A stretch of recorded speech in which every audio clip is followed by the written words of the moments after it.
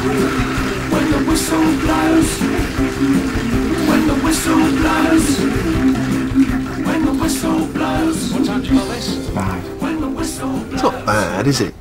It is. No, no. Bad suggests that, you know, it's evil or something. You know, it's not. It's poor. It's rubbish. You know, it's shit. It's a shit sitcom. It's a shitcom. Well- oh, we've sorted that out. Thanks very much. That's the career over. That's what one of the reviewers said. Shouldn't we? No, shouldn't make a joke about it. It's not. What are the reviews like? If I was being kind, I'd say it was a mixed bag. Let me have a look. Really? Yeah, let me see him. Bar. Can you bring some of the reviews in? Where's he gone? Got to do something with his mornings, hasn't he? Found another one. Oh, have you?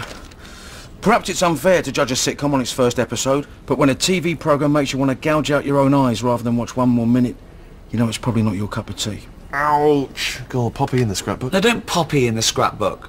Put good ones in the scrapbook. What good ones? Well, there's no good ones. Best one was the Telegraph. What'd they say? They didn't review it. No.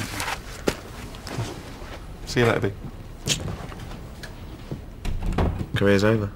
Well, no, because despite what they say, the viewing figures were really good. 6.2 million.